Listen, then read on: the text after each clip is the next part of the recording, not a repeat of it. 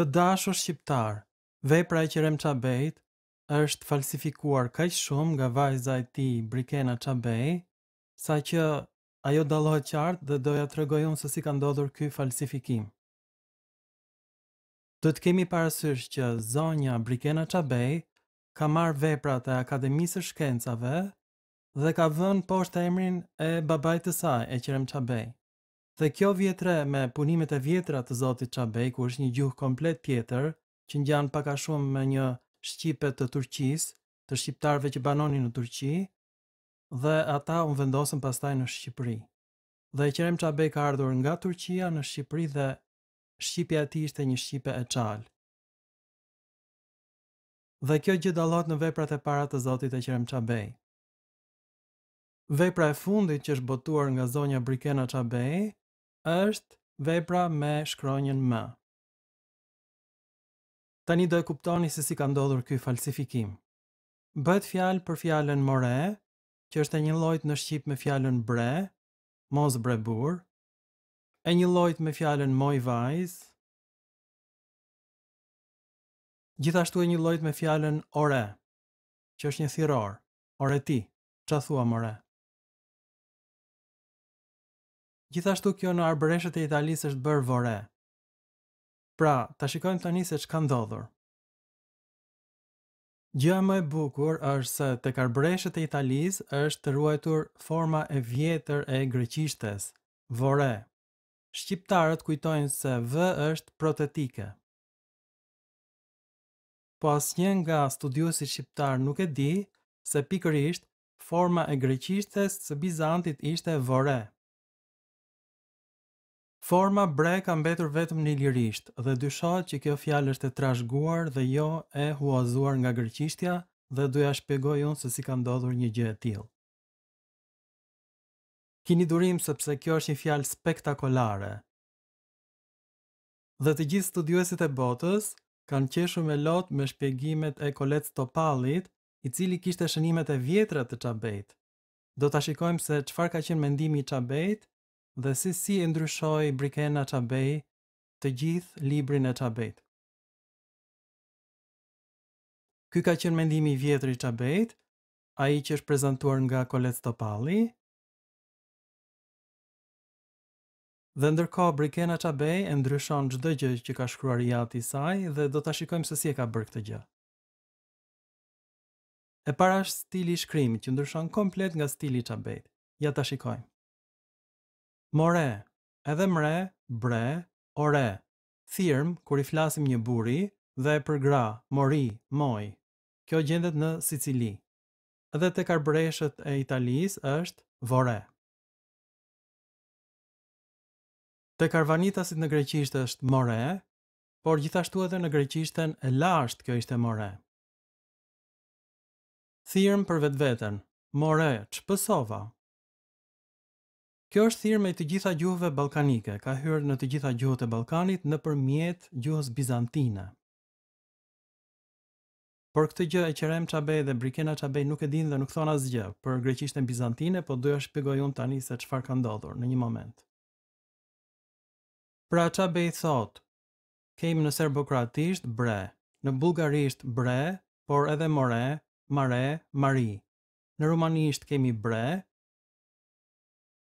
Në greqishtën e re kemi bre, po ajo shkruhet mpré, kështu e shkruanin ato, po e shqiptonin mbré. Gjithashtu dhe në turqisht kemi bre. Burimi është kërkuar përgjithsisht në greqishten. Gustav Mayri më parë mendonte për fjalën brisko, që do thot gjej. Po ashtu Mayri sugjeronte greqishtën e vjetër eure. Pastaj me greqishtën e re bara, që do thot të pres. Por kjo vjetre edhe tek gjuha e Venedikut vara, shikoj. Ose shih.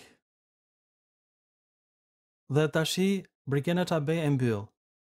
Pranohet përgjithsisht mendimi i Hatsidakit që sheh tek mōré vokativin e moros, i marr. Dhe këtu duket falsifikimi. Tani do t'ju shpjegoj unë se si ka ndodhur ky falsifikim. Të vim tek Georgios Hatsidakis. Georgios Hatzidakis, një studiues jashtëzakonshëm nga Kreta, ka lindur në vitin 1848 dhe ka vdekur më 26 qershor të vitit 1941.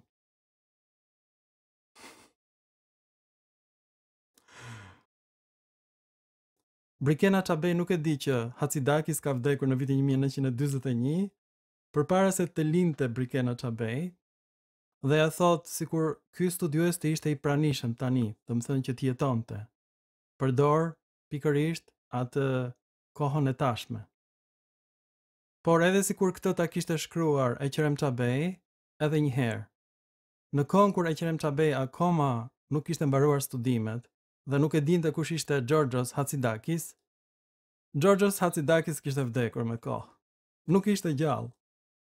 Pra, edhe sikur Eqerem Çabej ta kishte shkruar këtë në vitet pas shlirimit të Shqipërisë, sepse atëherë ai u vendos në Shqipëri me familjen e tij përfundimisht dhe vendosi të ndihmonte regjimin komunist dhe të kryesonte Akademinë e cila nuk ishte ngritur akoma në mënyrë zyrtare, por të kryesonte grupin e gjuhëtarëve komunist. Pra, Eqerem Çabej, edhe sikur ta kishte shkruar këtë gjë në fillimet e karrierës së tij, ai nuk mund të përdorte kohën e tashme sepse Georgios Hatzidakis kishte vdekur disa vjet para se Eqerem Çabej të fillonte punën e tij në Shqipëri si gjuhëtar. Pra ky është një falsifikim i madh. Pastaj do të tregoj unë tani se çfarë ka ndodhur. Kjo që kishte thënë Georgios Hatzidakis ishte harruar, dhe në vitin 2010 Babinjotis prodhon fjalorin modern të gjuhës greke dhe në shpjegimet etimologjike ai citon pikërisht Georgios Hatzidakis. Dhe para vitit 2010, kjo fjalë ishte shpjeguar gabim në Wikipedia dhe mendoi si fjalë ballkanike. Pra, para se ta botonte Babinjotis librin e tij, mendoi që kjo ishte një fjalë shqipe, greke, bullgare, turke, për faktin se kjo fjalë gjendej në turqisht si forma bre.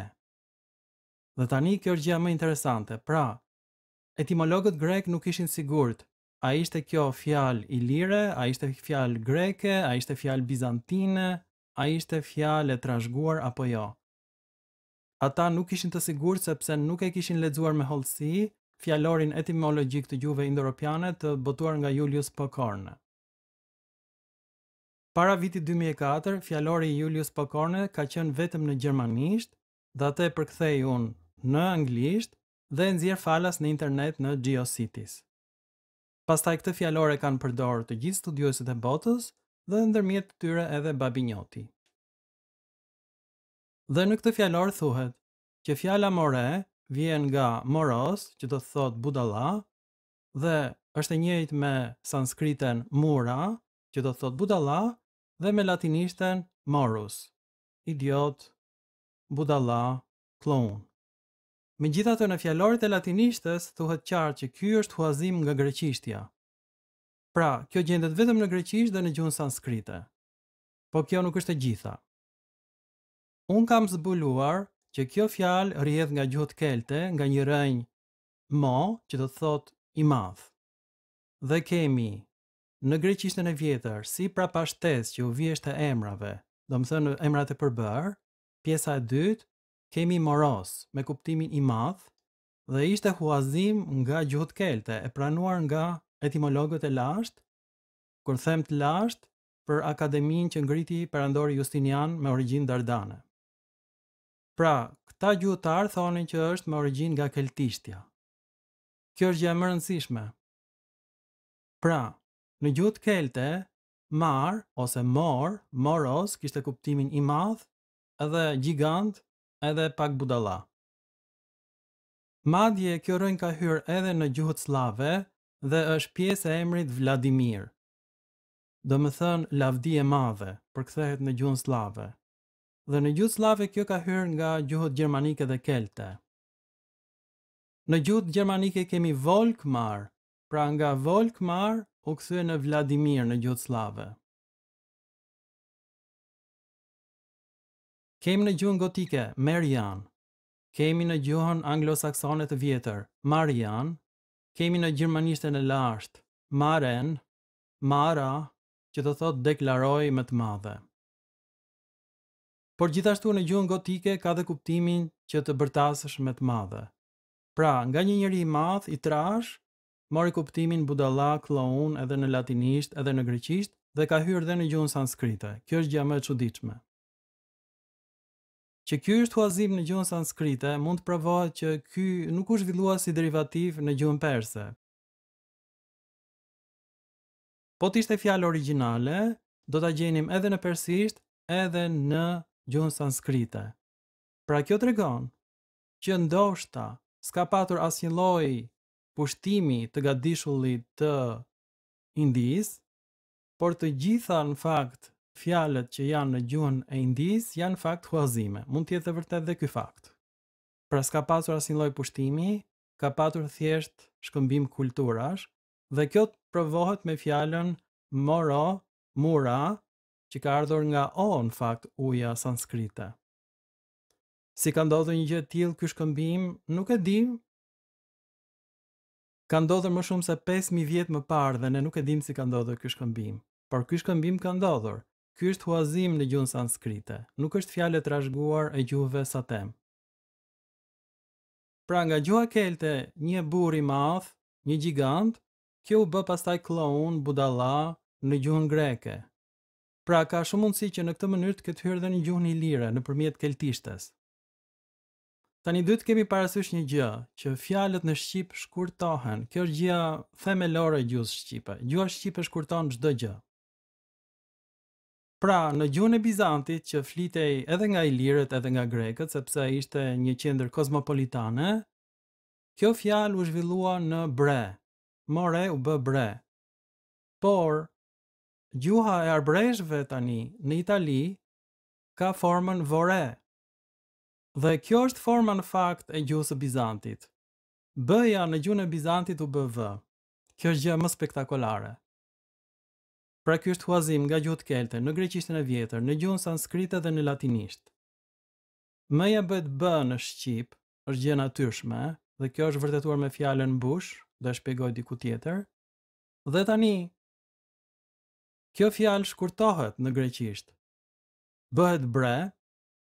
Dhe ka hyrë dhe në gjuhën turke, ka hyrë dhe në gjuhët slave të Ballkanit, dhe kjo nuk tregon që ky është një ballkanizim ose ballkan shprahje, siç thoshte Shkencave. Kjo ka qenë ideja e tij, që kjo është fjalë ballkanike. Dhe Shkencave nuk dinte absolutisht asgjë për gjuhën e Bizantit. Nuk është përmendur në asnjë dokument të Shkencaveit kur gjuha e Bizantit. Nuk e dinte ai që gjuha shqipe lidhet me gjuhën e Bizantit. Megjithëse Shqipëria ka qenë me perandorin bizantine derisa ajo u ra përfundimisht. Si nuk pas ka lidhje Shqipja me gjuhën e Bizantit.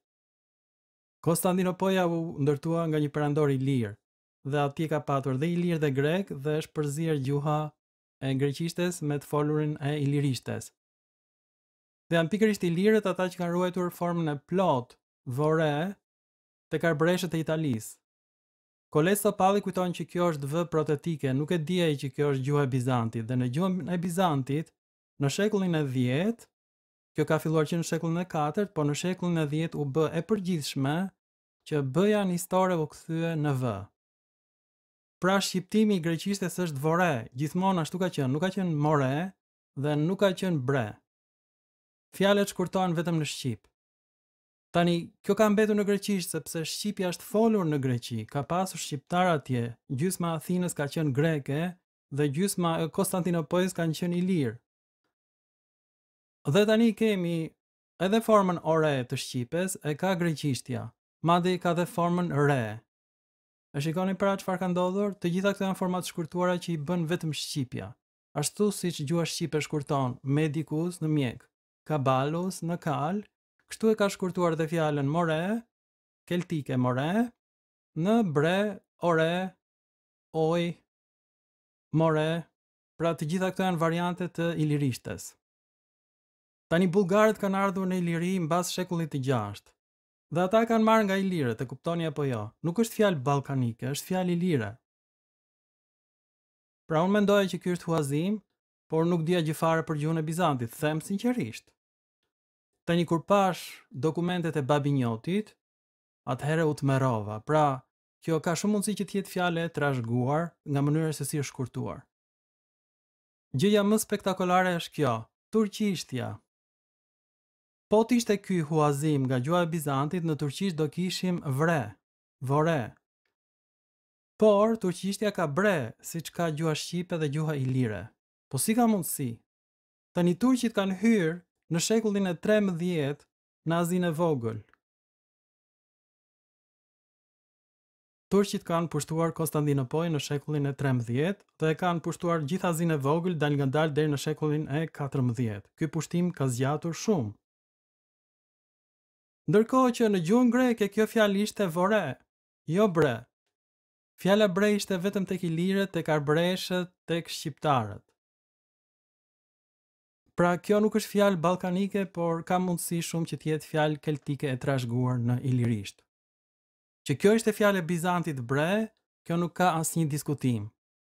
Por ilirët e shqiptonin këtë bre, ndërsa bizantinët grek e shqiptonin këtë voré dhe vré. Në qoftë se turqit do ta kishin marrë këtë nga grekët, ata do të kishin formën vré dhe jo bre si shqipes. Prandaj, as Kolestopalli këtë nuk e dinte dhe as Eqeremçabej këtë nuk e dinte. Po siç e shikoni pra, kur përdor Eqeremçabej gjoja, po kjo është gjuha e Brikena-Çabejt. Kur Brikena-Çabej citon një gjuhëtar të vdekur në vitin 1941 dhe ajo përdor kohën e tashme, ajo ka ndërmend babinjotin, sepse babinjoti botoi në vitin 2010 versionin modern të etimologjisë së fjalëve greke, nga greqishtja e lartë dhe nga greqishtja bizantine. Plus, Brikena-Çabej, aq më pak Eqeremçabej nuk e kanë iden fare të greqishtes bizantine dhe as Kolestopalli. Edhe në Wikipedia ky ndryshim është bërë në vitin 2010, sepse unë kam ndjekur me vëmendje çdo ndryshim në Wikipedia, kur shqiptarët filluan të bëjnë ndryshime themelore duke përdorur fjalorin tim. Pra, një grup shqiptarësh shumë inteligjent nuk morën fare parasysh vendimet e Akademisë së Shkencave, po përkundrazi përdorën fjalorin tim për të vënë shpjegimet e sakta të fjalëve në gjuhën shqipe.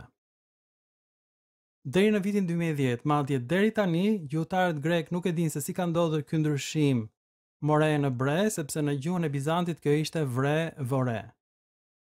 Pra kjo bëja nuk është greke, bëja është ilire. Tani këtë film për Kolestopallin e kam vënë në internet më herët, është shumë qesharake, sepse ai ka pikërisht shënimet origjinale të Çabejt dhe këtu dallohet pikërisht mashtrimi i Brikena-Çabejt. Pra, sipas shënimeve të vjetra të Çabejt, të përdora nga Kolestopalli, mōré përdoret kur i thrasim ose kur i drejtohemi një djali dhe një burri. Fjalë mbar gjuhës me forma të ndryshme. Gjuha e Çabejt, një lloj deri këtu. Mor, moré, mori, mré. Krahas këtyre kemi or, ore, oj, moj dhe arbreshët e italisë përdorin dhe voré. E njëjta gjuhë si Eqeremçabej deri këtu, asnjë ndryshim. Fjalë me burim të paqartë. Pikërisht, kjo është gjithashtu fjali e Eqeremçabejt, e përdorur në librat e vjetër, në botimet e vjetra. Disa prej tyre i kanë dhe gjuhët e tjera ballkanike. Bullgarishtja moré, rumanishtja bre, greqishtja re mpré, që shqiptohet bre. Pra një lloj si gjuha e Çabejt deri këtu.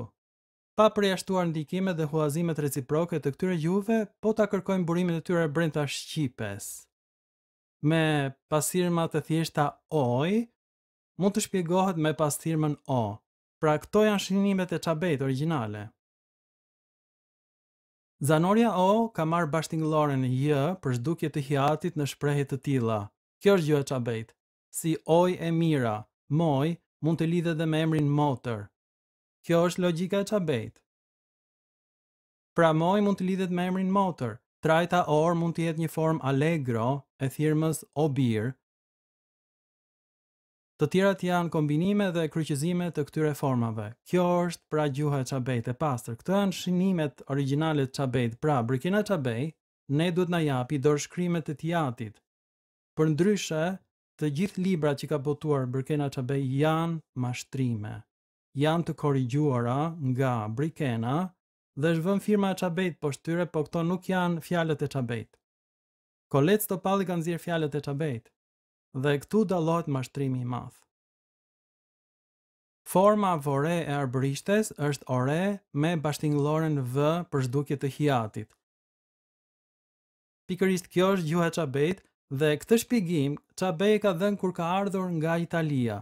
Pra Çabej vajti në Itali për të parë gjuhën e arbëreshëve të Italisë dhe këtë shpjegim ka sjellë Qerem Çabej nga brigjet e Italisë. Edhe ideja e Ballkan shprahë, e folura e përzier, që gjuha shqipe është gjuhë pler, ky është mendimi i Çabejt. Me këtë ka bërë doktoratën. Kjo është e vërtetuar, kjo gjendet e arkivuar në Akademinë e Vjenës. Çdo gjë që ka thënë Çabej, mendimet e Çabejt janë aty. Mund t'i blini për 45 euro, mund t'a blini këtë vepër, po mos e bëni se do harxhoni lekët kot. Kjo është e vërteta, sepse Kolec Topalli pikërisht citon të gjitha veprat e Çabejt të mëparshme që janë ndryshuar nga Brikena Çabej. Pra dhe njëherë, ky nuk e kupton fare se kjo është gjuha e Bizantit. Në gjuhën e Bizantit, b-ja i lirë u bë v, po shkruhej b, por shqiptohej v që në shekullin e 10 në mënyrë zyrtare, por kjo ka ndodhur dhe më herët. Prandaj unë isha shumë i çuditur, dhe jo vetëm unë, por dhe babi njoti, se si ka mundësi që në turqisht kemi bre dhe në gjuhët ballkanike kemi bre, në të gjitha gjuhët ballkanike. Sidomos bullgarishtja, që ka marrë këtë fjalë në shekullin e 6 nga ilirët dhe jo nga grekët. Pra dhe njëherë, nga grekët origjinal, që banonin në Hellad dhe në Konstantinopoj, Helenët, gjithmonë këtë b e kanë shqiptuar me v. Që në shekullin e 4 ka filluar ky ndryshim dhe më vonë, në shekullin e 10 u bë universale kjo mënyrë e shqiptimit të b-s nistore. Pra nuk ka mundësi që këtë fjalë turqit ta kenë marrë nga grekët, por turqit kanë hyrë në shekullin e 13 në Azinë e Vogël. Pra në Konstantinopoj kanë qenë grek që shqiptonin me v dhe ilirë që shqiptonin këtë fjalë me b. Dhe turqit e kanë marrë nga ilirët, nga shqiptarët dhe jo nga grekët. Pra dhe njëherë e citoj atë që ka thënë Çabej dhe më pas e ka përsëritur Kolec Topalli. Forma voré arbërishtes është ore me bashtingëlloren v për zhdukje të hiatit, e cila ka një përdorim të shumërmendsh me këtë dialekt. Kjo është gjuha e çmendur e Qerem Çabejt, e dikurshme, dhe këtë gjuhë nuk e përdor Brikena, pra ky është një falsifikim i jashtëzakonshëm me përmasa biblike, homerike, të jashtëzakonshme. Ky është turpi i botës, që Brikena Çabej merr librat e Akademisë së Shkencave, të cilat i ka shkruar Jati gabimisht me gabime të tmerrshme, i ndryshon, i korrigjon duke parë fjalorin etimologjik të babinjotit. Pastaj Brikena Çabej përdor kohën e tashme për një gjuhëtar Georgios Hatzidakis, që ka zbuluar këtë dhe kishte mbetur i harruar, që në vitin 1941 kur vdiq. Pra as se Qerem Çabej nuk e ka bërë këtë zbulim dhe as Brikena Çabej, po këtë zbulim e ka bërë babinjoti, ka rizbuluar mendimet e Georgios Hatzidakis. Georgios Hatzidakis ishte harruar komplet, pra babinjoti e freskon fjalorin etimologjik të gjuhës greke, botimi bëhet në vitin 2010, përmirësimet e nevojshme bëhen në Wikipedia dhe unë e kam me fotografi si ka qenë shënimi më parshëm dhe si ka ndryshuar kjo tani. Në dokumentat e Bizantit, kjo ishte shkruar me b, po shqiptohej me v, të cilën Kolec Topalli dhe Qerem Çabej nuk e din, se kanë iden. Dhe përfundimisht, Kolec Topalli thotë që forma voré arbërishtes është ore me bashtingëlloren v për zhdukje të hiatit. Kjo gjuhë e çmendur e Qerem Çabejt. Pra, e Qerem Çabej ishte komplet psikopat, po ashtu ka qenë i çmendur edhe Kolec Topalli, siç e shikojmë, dhe të gjithë akademikët e Shqipërisë kanë diploma koti, që nuk kanë asnjë vlerë, ata nuk kanë bërë asnjë lloj zbulimi, vetëm kanë ribotuar me gabime zbulimet e autorëve gjerman dhe austriak. Dhe mbas botimit të fjalorit nga unë në vitin 2004 falas, të gjitha këto gabime u korrigjuan, edhe nga etimolog grek, sidomos, por edhe nga etimolog austriak, sepse këta fjalor ishin harruar komplet. Dhe tash gjua shqipe ka marrë jetë, e kuptoni apo jo? Del që kjo fjalë mund të jetë me origjinë ilire, sepse shqiptohej me b, ashtu siç i shqiptonin ilirët. Tani kjo vjet re me fjalën vëlla, që ekziston në ilirisht bra. Dhe këtë do ta shikoni në një film tjetër për origjinën e fjalës vëlla në shqip. Pra, ilirishtja është folur në një qytet të vogël, Elis, quhej në Greqi, dhe aty janë gjetur të gjitha fjalët ilire që e pridatojnë ngritjen e qytetërimit grek. Aty kanë ndodhur lojrat e para olimpike të organizuara nga ilirët. Ju betohem. Pra fjalët ilire janë regjistruar në fjalorët e lashtë, dhe kjo ka ndodhur përpara se ata të zhdukeshin nga helenët, kuptohet. Por nga që ne kemi fjalët ilire dhe ne dim se si zhvillojnë fonetikisht fjalët në ilirisht dhe në shqip, fjala bre e shqipes nuk ka mundësi kurse si që të dalë nga forma vre që ishte në gjuhën e Bizantit. Pra bre është e trashëguar e shqipes, edhe forma mōré e shqipes mund të jetë e trashëguar dhe kjo ka dalë nga gjuhët kelte siç e provova unë. Tani u do t'i vendos të gjitha këto në fund të filmit, si shënime poshtë videos, dhe ju mund t'i shfrytëzoni në leksionet tuaja, në kolegjet tuaja, në akademit tuaja, janë të gjitha falas.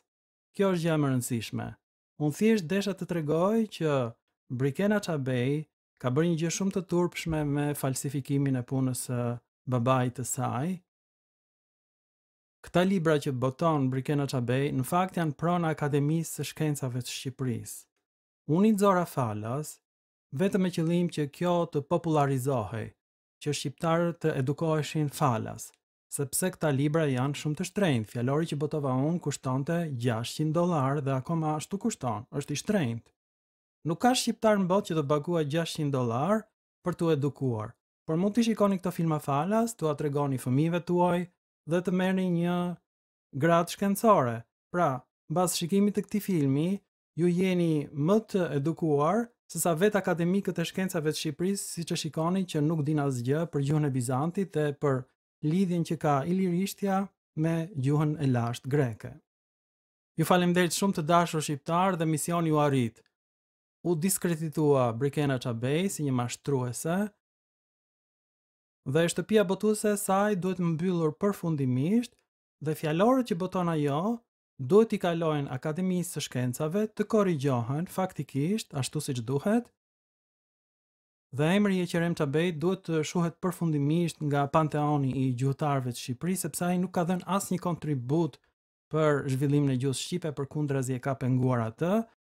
Dhe kjo vlen po ashtu për Kolet Sopallin dhe gjithë brezin e vjetër të gjuhëtarëve të regjimit komunist, sepse edhe ata që ishin të burgosur politik, edhe xhelatët e tyre ishin ignorant në të njëjtën kohë.